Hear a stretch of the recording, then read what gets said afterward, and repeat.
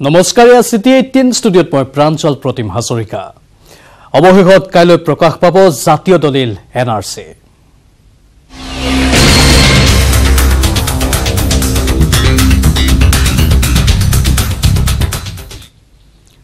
জল্পনা কল্পনা উৎকণ্ঠা উদ্বিগ্নতাৰ অন্ত পেলাই আৰু মাত্ৰ কেইটামান ঘণ্টাৰ পিছতেই প্ৰকাশ পাব বহু প্ৰত্যাশিত চূড়ান্ত এনআৰসি কিন্তু 31 আগষ্টত প্ৰকাশ হ'ব লগা এই এনআৰসিয়ে হসা অৰ্থত বাদ দেখুৱাবনে ৰাজ্যৰ দশক পুৰণি বিদেশী সমস্যা সমাধানৰ সৃষ্টি হৈছে বহু প্ৰশ্নৰ 31 August the big day for Assam উৎকণ্ঠা উদ্বিগ্নতাৰ হ'ব অৱসান নে বৃদ্ধি পাব উদ্বিগ্নতা প্ৰকাশ পাব জাতিৰ দলিল স্বৰূপ এনআৰসি জম্মু কাশ্মীৰৰ পৰা 370 অনুচ্ছেদ প্ৰত্যাহাৰৰ পিছত মোদী চৰকাৰৰ দ্বিতীয়টো কাৰ্যকালৰ আন এক বৃহৎ পৰিঘটনা অসমৰ এনআৰসি যাক লৈ উদ্বিগ্ন অসম তথা ভাৰতবাসীৰ লগতে পাকিস্তান বাংলাদেশো শনিবাৰে পুৱা 10 বজাৰ লগে লগে নিৰ্দিষ্ট এনআৰসিৰ সেৱা কেন্দ্ৰ জিলা উপায়ুক্তৰ কাৰ্যালয় আৰু চক্ৰ বিষয়াৰ কাৰ্যালয়ত উপলব্ধ হ'ব এনআৰসি অনলাইন যোগেও চাব পাৰিব এনআৰসিত নিজৰ নাম অন্তৰ্ভুক্তিৰ তথ্য এনআৰসি প্ৰকাশৰ পিছতেই সৃষ্টি হ'ব পৰা সম্ভাৱ্য পৰিস্থিতিৰে মোকাবিলা কৰিবলৈ সাজু হৈ আছে ৰাজ্যৰ প্ৰশাসন ঠায়ে ঠায়ে জাৰি কৰা হৈছে 144 ধাৰা নিষিদ্ধ কৰা হৈছে ৰাজহুৱা স্থানত 4 জনতকৈ অধিক লোকৰ সমাগম আইন শৃংখলাজনিত পৰিস্থিতিৰ মোকাবিলাৰ বাবে কেন্দ্ৰই অসমলৈ প্ৰেৰণ কৰিছে 20,000 অতিৰিক্ত অৰ্ধসামৰিক বাহিনী নিৰাপত্তা বাহিনী বৃদ্ধি কৰা হৈছে স্পৰ্শকাতৰ অঞ্চল ভাৰত বাংলাদেশৰ সীমামূৰীয়া অঞ্চলসমূহত স্পৰ্শকাতৰ অঞ্চলসমূহত জিলা প্ৰশাসনে অনুষ্ঠিত কৰিছে সজাগতা সভা আদি আমি সুৰক্ষা শান্তি শৃংখলা ৰক্ষাৰ সকলো ব্যৱস্থা আমি ইতিমধ্যে কৰিছো কোনো ধৰণৰ আইন শৃংখলা জড়িত অৱস্থাৰ সৃষ্টি কৰিব নোৱাৰে তাৰ কাৰণে আমি সকলো ধৰণৰ ব্যৱস্থা ইতিমধ্যে হাতত লৈছো পুলিচ বাহিনীৰ বিভিন্ন বিষয়বৰ্গক সময়ে সময়ে তেওঁলোকৰ লগত নিয়মিতভাৱে আমি আলোচনাও কৰিছো অসমত প্ৰথম বেৰি হৈছে এই কাৰণে বহুত ইম্পৰ্টেন্ট বস্তু আছে আমাৰ কাৰণে এই কাৰণে মানুহৰ মাজত উৎসাহ আছে সংশয় আছে এটো গোটে বস্তু চাই আমি ল এণ্ড অৰ্ডাৰ প্ৰগ্ৰাম আগতে বনাই দিছো যি আমাৰ লগত ফোৰ্স এভেইলেবল আছে যিমান ফোৰ্স এভেইলেবল আছে এটো গোটে ফোৰ্স আমি ডিস্ট্ৰিবিউট কৰিছো ডিপ্লয় কৰিছো যি কি আজি ৰাতিপুৱা পৰা ডিপ্লয় হৈ যাব কালি ৰাতিপুৱা পৰা চৰকাৰ প্ৰশাসনৰ এনে প্ৰস্তুতিৰ সমান্তৰালকৈ ৰাজ্যৰ মনত সৃষ্টি হৈছে বহুবোৰ প্ৰশ্নৰ ধৰা হল আপোনাৰ নাম নাই এনআৰসি আপুনি হৈ যাব নেকি বিদেশী কোনো পথ্যই নহয় আবেদনৰ বাবে আপোনালৈ খোলা থাকিব বিদেশী ন্যায়াধিকৰণৰ দুৱাৰ আবেদনৰ সময় পূৰ্বৰ 60 দিনৰ পৰিৱৰ্তে এতিয়া 120 দিনলৈ বৃদ্ধি কৰিছে চৰকাৰে এনআৰসিৰ পিছৰ পৰিস্থিতিৰ প্ৰতি লক্ষ্য ৰাখি ৰাজ্যত 1000খন বিদেশী ন্যায়াধিকৰণ নতুনকৈ স্থাপন কৰাৰ কথা ঘোষণা কৰিছে কেন্দ্ৰীয় গৃহ বিভাগে কিন্তু বিদেশী ন্যায়াধিকৰণৰ গোচৰত আপুনি হাৰিলে তেতিয়াও চিন্তা নকৰিব চৰকাৰে তাৰ বাবেও কৰি ৰাখিছে ব্যৱস্থা ন্যায়াধিকৰণত বিমুখ হলে আপুনি যাব পাৰিব উচ্চ ন্যায়ালয়লৈ উচ্চ ন্যায়ালয়ে যদি আপোনাক বিদেশী বুলি কয় তেন্তে আপোনাৰ বাবে থাকিব দেশৰ সৰ্বোচ্চ ন্যায়ালয় আইনৰ শেষ সীমা সুপ্ৰিম কোৰ্টতো যদি আপুনি বিফল হয় তেতিয়াও প্ৰয়োজন নাই বিশেষ চিন্তাৰ গৃহমন্ত্ৰী অমিত শাহৰে হোৱা বৈঠকৰ সিদ্ধান্ত মৰ্মে মুখ্যমন্ত্ৰী সোণোৱালৰ ঘোষণা বিধানসভা বা লোকসভাত আইন কৰিব চৰকাৰে মুঠতে আপুনি যদি প্ৰকৃত ভাৰতীয় তেন্তে এনআৰসিত নাম নাথাকিলেও চিন্তা নকৰিব অৱশ্যে তাৰ বাবে সাজু কৰি থব গাঁঠিৰ ধন আপোনাক সহায় কৰিবলৈ সাজু হৈ আছে শাসকীয় বিজেপি আৰু বিৰোধী কংগ্ৰেছো অৱশ্যে কাইলৈ প্ৰকাশ পাবলগীয়া চূড়ান্ত এনআৰসি কোনে কেনেদৰে গ্ৰহণ কৰে তাৰ ওপৰত নিৰ্ভৰ কৰিব ৰাজ্যৰ ভৱিষ্যত ৰাজনীতিৰ গতিধাৰা ব্যুৰো ৰিপৰ্ট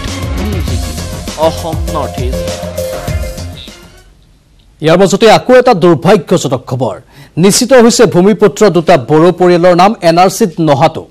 নাগৰিকত্ব প্ৰতিপন্ন কৰিব পৰাকৈ সমস্ত নথি জমা দিয়াৰ পিছতো উদালগুৰিৰ দুটা পৰিয়ালৰ 11 জন সদস্যৰ নাম নাহে এনআৰসিত কিন্তু কিয় উদালগুৰিৰ আৰু দুটা জনজাতীয় পৰিয়াল বাদ পৰিল এনআৰসিৰ পৰা NSKৰ দুৱাৰে দুৱাৰে ঘূৰি হতাশ পৰিয়াল দুটা।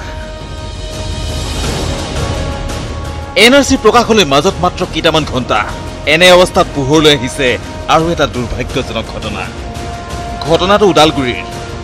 NRCত নাম নহাটো নিশ্চিত হৈ পৰিছে ওদালগুৰিৰ দুটা বড়ো পৰিয়ালৰ। কেইদিনমান আগতে News18 পোহৰলৈ আনিছিল ওদালগুৰিৰে অনুৰূপ এক ঘটনা। NRCত নাম নাহে বুলি নিশ্চিত হৈছিল 11জনীয়া এটি বড়ো পৰিয়াল। এই পৰিয়ালটোৰ পিছত এইবাৰ ওদালগুৰিৰে আন দুটা পৰিয়াল। জিলাখনৰ চেঙাপথাৰ গাঁৱৰ দেহিৰাম বড়ো আৰু ফুলা বড়ো।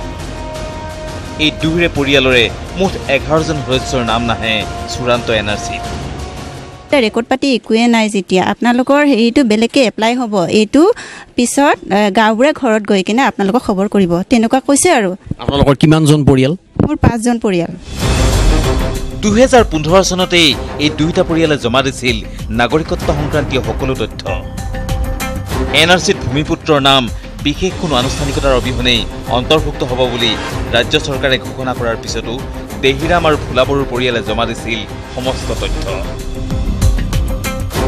তাৰ পিছতো চূড়ান্ত NRCত নাম নহাটো নিশ্চিত হৈছে জনজাতীয় পৰিয়াল দুটাৰ।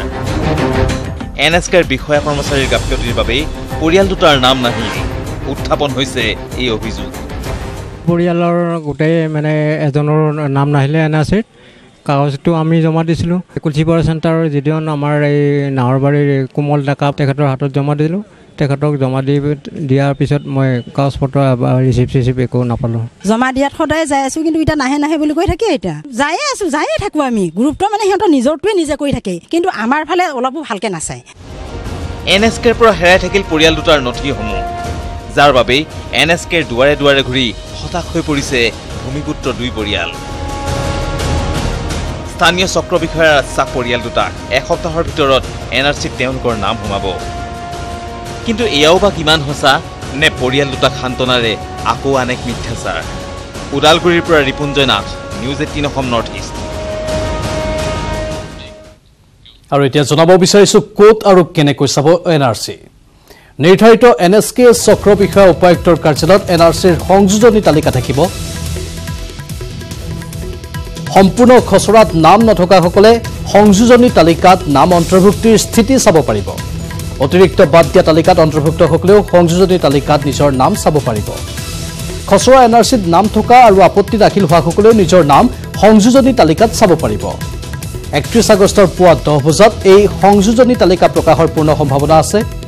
ইয়াৰেন টাইপ কৰি অনলাইন যোগেও জানিব পাৰিব নিজৰ নাম অন্তৰ্ভুক্তিৰ স্থিতি। 31 আগষ্টৰ পুৱা 10 বজাৰ পৰা NRCৰ ৱেবছাইটত লিংক পোৱাৰ সম্ভাৱনা আছে। খচৰা NRC আৰু অতিৰিক্ত বাদ পৰা তালিকাত অন্তৰ্ভুক্ত যিসকল লোকক 5 জুলাইৰ পাছৰ শুনানিলৈ মতা হৈছিল, তেওঁলোক সংযোজনী তালিকাত নিজৰ নাম চাব পাৰিব। খচৰা NRCত অন্তৰ্ভুক্ত যিসকল লোকক 5 জুলাইৰ পাছৰ কোনো শুনানিলৈ মতা হোৱা নাই, তেওঁলোকৰ নাম NRCত অন্তৰ্ভুক্ত হ'বই। নিৰ্ধাৰিত NSK চক্ৰ বিষয়া উপায়ুক্তৰ কাৰ্যালয়ত NRCৰ সংযোজনী তালিকা থাকিব আৰু সম্পূৰ্ণ খচৰাত নাম নথকাসকলে সংযোজনী তালিকাত নাম অন্তৰ্ভুক্তিৰ স্থিতি চাব পাৰিব। অতিৰিক্ত বাদ দিয়া তালিকাত অন্তৰ্ভুক্তসকলেও সংযোজনী তালিকাত নিজৰ নাম চাব পাৰিব। খচৰা NRCত নাম থকা আৰু আপত্তি দাখিল হোৱাসকলেও নিজৰ নাম এই সংযোজনী তালিকাত চাব পাৰিব। 31 আগষ্টৰ পুৱা 10 বজাত এই সংযোজনী তালিকা প্ৰকাশৰ পূৰ্ণ সম্ভাৱনা আছে। ইয়াৰেন টাইপ কৰি অনলাইন যোগেও জানিব পাৰিব নিজৰ নাম অন্তৰ্ভুক্তিৰ স্থিতি। 31 আগষ্টৰ পুৱা 10 বজাৰ পৰা NRCৰ ৱেবছাইটত লিংক পোৱাৰ সম্ভাৱনা আছে।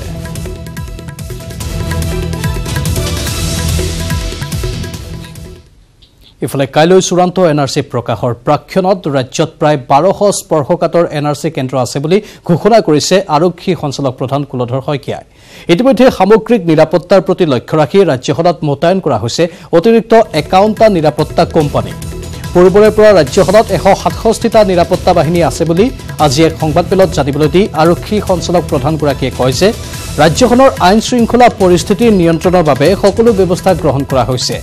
সমাজত বিষবাষ্প বিয়পাবলৈ চেষ্টা কৰাসকলৰ বিৰুদ্ধে ব্যৱস্থা গ্ৰহণ কৰা হ'ব বুলি জানিবলৈ দি আৰক্ষী প্ৰধানগৰাকীয়ে লগতে কয় যে ছ'চিয়েল মিডিয়াৰ ওপৰতো চোকা নজৰ ৰাখিছে আৰক্ষী প্ৰশাসনে। NRCৰ মুখ্য কাৰ্যালয় আৰু আৰক্ষীৰ মুখ্য কাৰ্যালয়ৰ সৈতে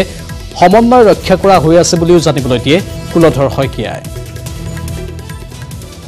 অহা 31 আগষ্টত চূড়ান্ত NRC প্ৰকাশ পাব আৰু এই সম্পৰ্কত অসমত আমি সুৰক্ষা শান্তি শৃংখলা ৰক্ষাৰ সকলো ব্যৱস্থা আমি ইতিমধ্যে কৰিছোঁ শান্তি শৃংখলা অসমত স্বাভাৱিক অৱস্থাতে আছে আৰু সকলো ধৰণৰ ব্যৱস্থাপনা হাতত লোৱা হৈছে যাতে কোনো দুৰ্বৃত্তই বা অসামাজিক ব্যক্তিয়ে কোনো ধৰণৰ আইন শৃংখলা জড়িত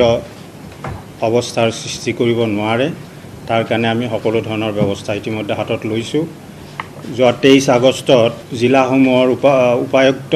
আৰু আৰক্ষী অধীক্ষকসকলৰ যৌথ মিটিঙত মাননীয় মুখ্যমন্ত্ৰী মহোদয়দেৱ তেখেতেও সম্বোধন কৰিছিলে লগতে জ্যেষ্ঠ বিষয়াসকল উপস্থিত আছিলে আৰু তাত তেখেতসকলক সকলো কথা বুজাই দিয়া হৈছে আৰু তেওঁলোকৰ নিজস্ব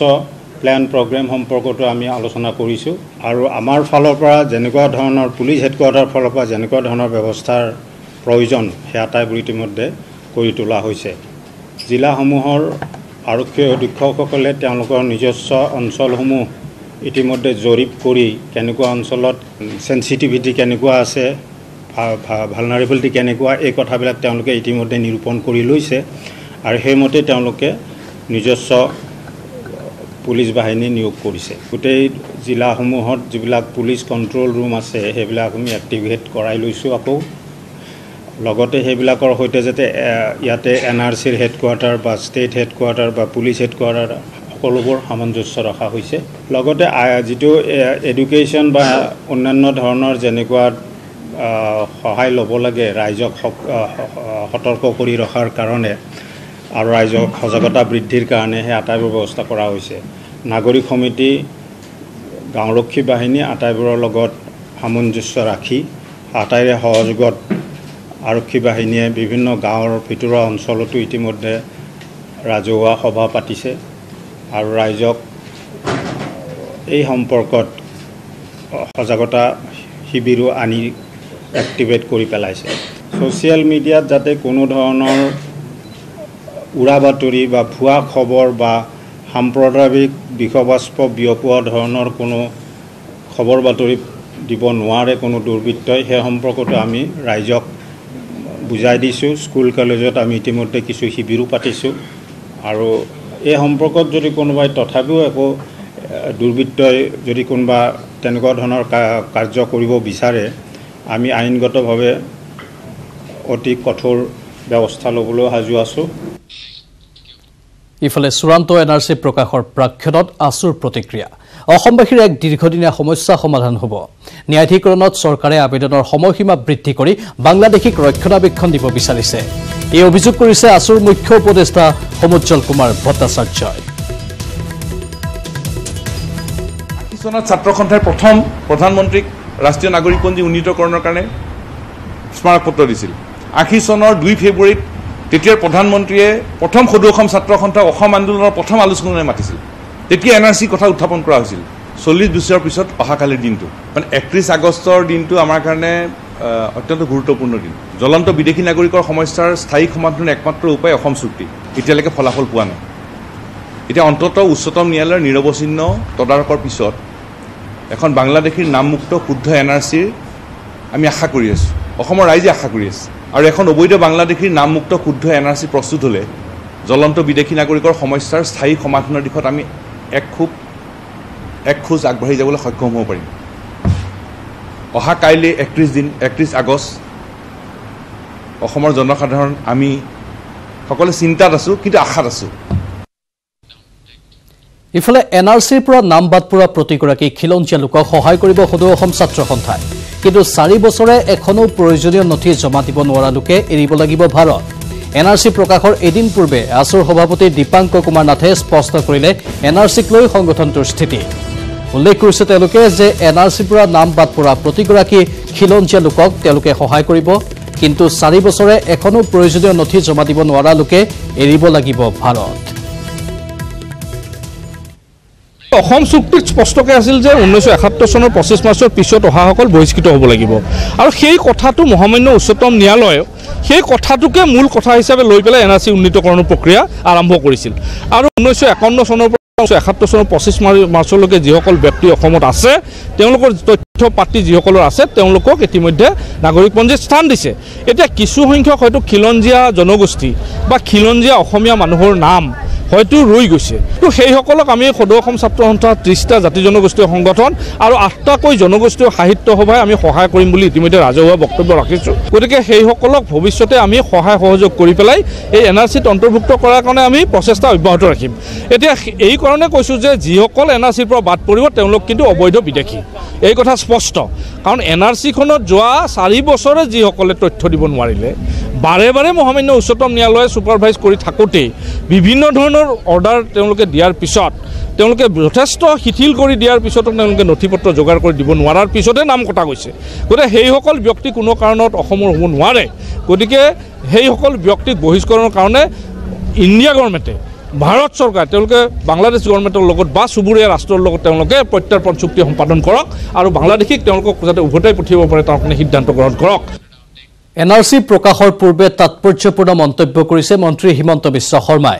এনআৰচিক লৈ উৎফুল্লিত হোৱাৰ কোনো কাৰণ নাই বুলি ব্যক্ত কৰি বিদেশী খেদাৰ নতুন চিন্তা বিজেপিয়ে কৰিছে বুলিহে তাৎপৰ্যপূৰ্ণ মন্তব্য কৰিছে মন্ত্ৰীগৰাকীয়ে এনআৰচিক জাতীয় দলিল আখ্যা দিয়াৰ কাৰণ নাই বুলি ব্যক্ত কৰি মন্ত্ৰীগৰাকীয়ে কয় যে এনআৰচি প্ৰকাশ পালে মিঠাই খোৱাৰো কোনো যুক্তি নাই যি সময়ত এনআৰচিক লৈ ৰাজ্যবাসী উৎকণ্ঠিত হৈ আছে এখন শুদ্ধ এনআৰচিৰ বাবে বিভিন্ন দল সংগঠনে অপেক্ষা কৰি আছে সেই সময়ত হিমন্ত বিশ্ব শৰ্মাই এনআৰচি সন্দৰ্ভত কৰা মন্তব্যই নতুন বিতৰ্কৰ সূচনা কৰাৰ ইংগিত দিছে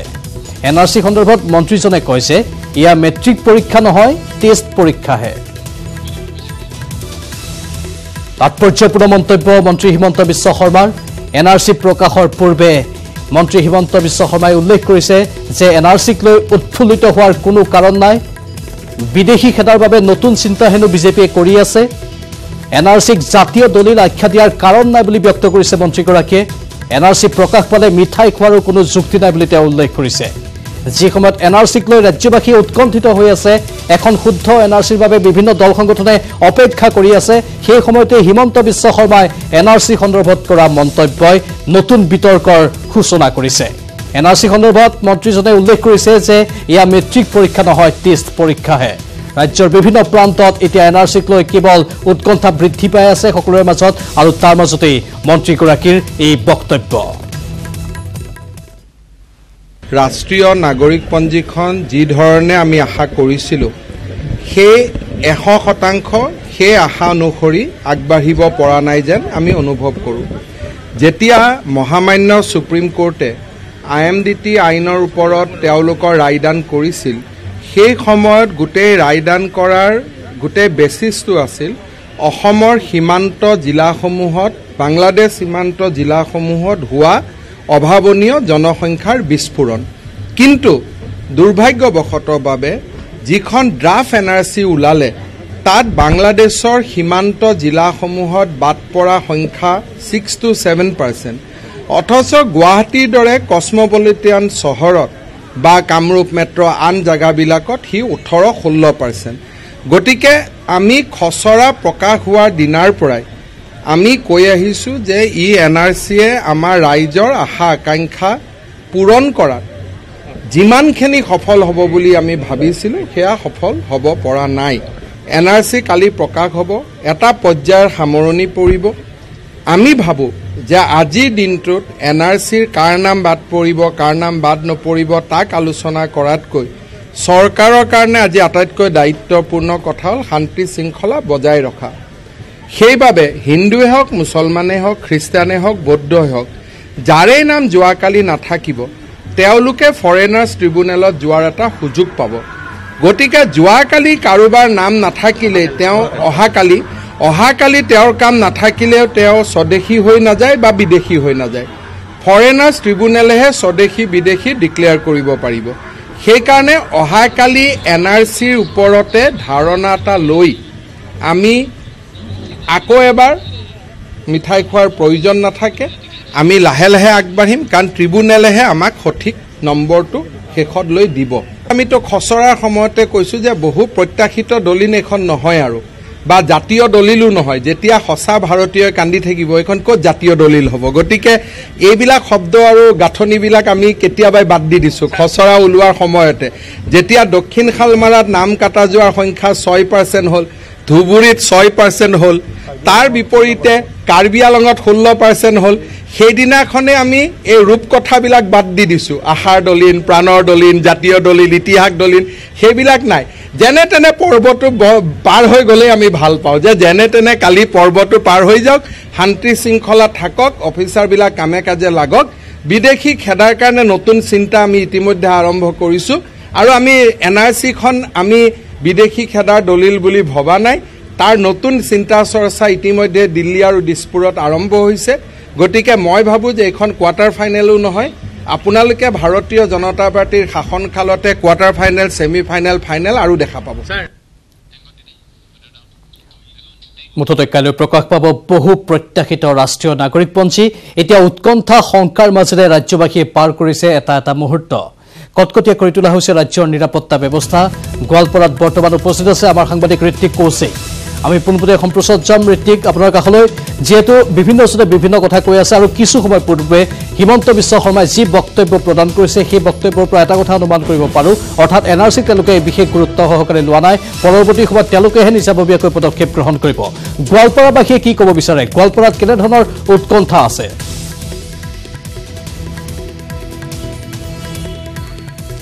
প্ৰাঞ্জল মই বৰ্তমান উপায়ুক্ত কাৰ্যালয়ৰ সন্মুখত আছোঁ আৰু গোৱালপাৰা জিলাৰ কেইবাগৰাকীও লোক ইয়াত দল সংগঠনৰ লোক মোৰ লগত উপস্থিত আছে তেওঁলোকৰ পৰা পোনপটীয়াকৈ জানিব বিচাৰে কাইলৈ বহু আকাংক্ষিত NRC প্ৰকাশ পাব আৰু আপোনালোকে কেনেকুৱা অনুভৱ কৰিছে আপোনালোকে কি বিচাৰিছে আচলতে হয় বহুত বাদ বিতণ্ডা প্ৰতিবাদৰ ফলত সুপ্ৰিম কোৰ্টৰ নিৰ্দেশত অহাকালি আমাৰ NRC প্ৰকাশ পাব আমি আশা ৰাখিছোঁ যে সকলো ভাৰতীয় নাগৰিকৰ এই নাম অন্তৰ্ভুক্ত হ'ব লাগে কোনো নাগৰিকৰ যদি নাম বাদ নপৰে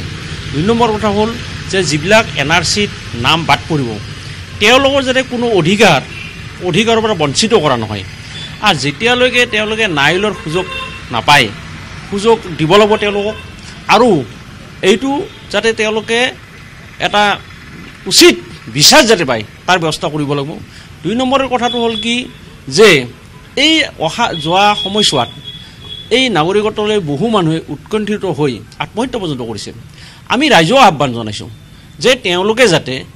এই NRCত নাম নোহোৱাৰ কাৰণে কোনো যাতে আত্মহত্যাৰ ব্যৱস্থাটো নকৰে আৰু চৰকাৰেও আমি দেখিছোঁ যে আজি সকলো দল সংগঠন এইটো বিচাৰিছে কিন্তু একাংশই এই অসম চুক্তি নাকচ কৰি এই NRCখন প্ৰকাশ হোৱাটো তেওঁলোকে বিচৰা নাই আৰু তেওঁলোকে বিশেষকৈ BJP দল প্ৰেচিডেণ্ট আৰু শিলাদিত্যদেৱে তেওঁ বিভিন্ন ধৰণৰ উচতনিমূলক বক্তব্য ৰাখি এই NRCখন যাতে প্ৰকাশ নহয় তাৰ কাৰণে তেওঁলোকে কেন্দ্ৰীয় চৰকাৰ আৰু BJP ৰাজ্যিক চৰকাৰ বিভিন্ন চেষ্টা কৰিছিলে আৰু এতিয়াও তেওঁলোকে বিভিন্ন ধৰণৰ মন্তব্য দি এটা পৰিৱেশ বিনষ্ট কৰিব বিচাৰিছে গতিকে আমি দাবী কৰিছোঁ যে অসম চৰকাৰে সৰ্বদলীয় এখন সভা পাতক সৰ্বদলীয় সভা পাতি তেওঁলোকে স্পষ্ট এটা নীতি লওক যাতে মানুহবিলাক শংকিত নহয় সেইটো আমি দাবী কৰিছোঁ নিশ্চিতভাৱে মানুহ শংকিত হ'ব নালাগে যিসকলৰ নাম নাই তেওঁলোকৰ কাৰণেও বিশেষ ব্যৱস্থা গ্ৰহণ কৰিছে আপুনি কি ক'ব গোৱালপাৰাবাসী হিচাপে কেনেকুৱা ধৰণৰ আশা আমি বিচাৰিছোঁ যে দীৰ্ঘদিনীয়া যি বিদেশী সমস্যাৰ এটা সমাধান সূত্ৰ ওলাবলৈ গৈ আছে জাতীয় দলিল স্বৰূপে NRC প্ৰকাশ হ'বলৈ গৈ আছে বিগত সময়ত যেতিয়া প্ৰথম খচৰা তালিকা প্ৰকাশ হৈছিলে আৰু দ্বিতীয় খচৰা তালিকা প্ৰকাশ হৈছিলে সেই সময়ত যেতিয়া আমি গোৱালপাৰাবাসী বা অসমবাসীয়ে যি সংযমতাৰ পৰিচয় দিছিলোঁ আমি যি সংযম ৰক্ষা কৰি শান্তি শৃংখলা আমি নিজে বজাই ৰাখিছিলোঁ এইখিনি সময়তো অহা কাইলৈ ফাইনেল NRCৰ যিখন তালিকা ওলাবলৈ লৈছে সেই সময়তে আমি জনতাই আমি ৰাইজে সেই সংযম ৰক্ষা কৰিব লাগে কোনো ৰাজনৈতিক নেতা বা কোনো ৰাজনৈতিক বক্তব্য কোনো সংশ্লিষ্ট পক্ষৰ বক্তব্যত উচতনিমূলক বক্তব্যত ভুল যাব নালাগে আমি আমাৰ দ্বাৰা যাতে আমি আইন শৃংখলা জড়িত কোনো কাম তেনেকৈ সংগঠিত নকৰোঁ যিসকল মানুহৰ নাম NRCৰ পৰা চূড়ান্ত তালিকাৰ পৰা বাদ পৰি যাব এটা শংকা হৈছে সেই মানুহখিনি ভয়ত আছে আমি তেওঁলোকক আহ্বান জনাইছোঁ যে ভয়ৰ কোনো কাৰণ নাই আত্মহত্যাই শেষ সমাধান নহয় আমি যুঁজিব লাগিব আমি বিচাৰিছোঁ যে কোনো প্ৰকৃত ইয়াৰ কাৰণে ব্যৱস্থাও গ্ৰহণ কৰা হৈছে হয় চৰকাৰীভাৱে ব্যৱস্থা গ্ৰহণ কৰিছে অইন পক্ষ ব্যৱস্থা কৰিছে আমিও আইনী সাহায্য আগবঢ়াবলৈ ইতিমধ্যে সাজু হৈ আছোঁ গতিকে কোনো ভয় কৰাৰ কাৰণ নাই আৰু ভয় কৰি আমি যাতে এনেকুৱা কোনো ভুল নকৰোঁ এই আহ্বান আমি জনাইছোঁ ধন্যবাদ সকলোৰে এটাই কথা যে কোনেও আইন হাতত তুলি ল'ব নালাগে শান্তি শৃংখলা বজাই ৰাখক যেনেধৰণে খচৰা সময়ত আইন শৃংখলা বজাই ৰখা হৈছিল আপোনালোকৰ ফালৰ পৰা গোৱালপাৰা জিলাত কেনেকুৱা ধৰণৰ আপোনালোকে দেখিছে NRC NRC প্ৰস্তুত হৈ আছে হয় কাইলৈ যি NRC প্ৰস্তুত মানে ড্ৰাফট যি ড্ৰাফট কালি ওলাব কালি আৰু সেই ক্ষেত্ৰত এই NRC যি ৰাষ্ট্ৰীয় নাগৰিকপঞ্জী উন্নীতকৰণৰ 6 বছৰীয়া অসম আন্দোলনৰ 855 জন শ্বহীদৰ বলিদানৰ যি ত্যাগৰ কালি আমি ফলটো পাবলৈ ওলাইছোঁ আৰু এই ক্ষেত্ৰত সদৌ গোৱালপাৰা জিলা ছাত্ৰ সন্থা আৰু সদৌ অসম ছাত্ৰ সন্থাই আমি আদৰণি জনাইছোঁ কাইলৈ দিনটোত আমি এটা ঐতিহাসিক দিন হিচাপে আমি ৰাষ্ট্ৰীয় নিশ্চিতভাৱে কাইলৈ দিনটোক এটা ঐতিহাসিক দিন হিচাপে গণ্য কৰা হৈছে ধন্যবাদ জনাইছোঁ আপোনাক ঋত্বিক পৰৱৰ্তী সময়ত আমি পুনৰ পোনপটীয়া সম্প্ৰচাৰত যাম গোৱালপাৰালৈ বাতৰিত এইখিনিতে সময় হৈছে চমু বাণিজ্যিক বিৰতিৰ